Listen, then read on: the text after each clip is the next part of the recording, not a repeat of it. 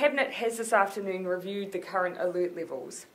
Based on our usual criteria, the Director-General of Health has recommended to Cabinet, and Cabinet has agreed, that as of midnight tonight, Auckland will drop down to alert level 2. The decision to change the alert level settings for Auckland comes despite 3 new community cases of COVID-19 reported today. The rest of the country will enter alert level 1. However, Papatoetoe High School will be an exception to the alert level changes. Every student will have had at least one negative test result, remembering that the testing for the students started from day 5 after the exposure event, which was last Wednesday, so that's reassuring. So we're quite comfortable with all the negative test results we have.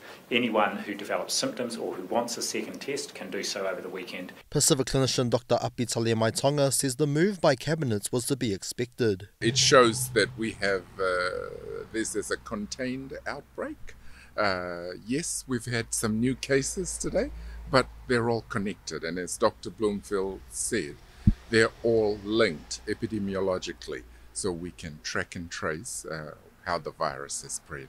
Another Pacific clinician, Dr. Colin Tukuitonga, believes an extension of Alert Level 3 for Auckland may have been more ideal. The issue in this case, it appears to be the right thing to do because we don't know where this has all come from. And if you're not sure of the source, and I understand the genome sequencing doesn't connect it to any of the MIQ cases, so there's a big question mark about the source of it.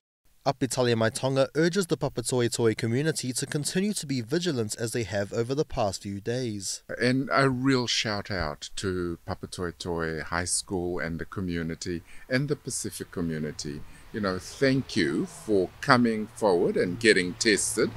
But a word of caution, this is not a license to go out and party. With us going to level 2, we still need to remain vigilant and be careful going out. For the Papatoetoe community, the testing site at their local high school will remain open over the coming days. Elijah Farfew, PMN News.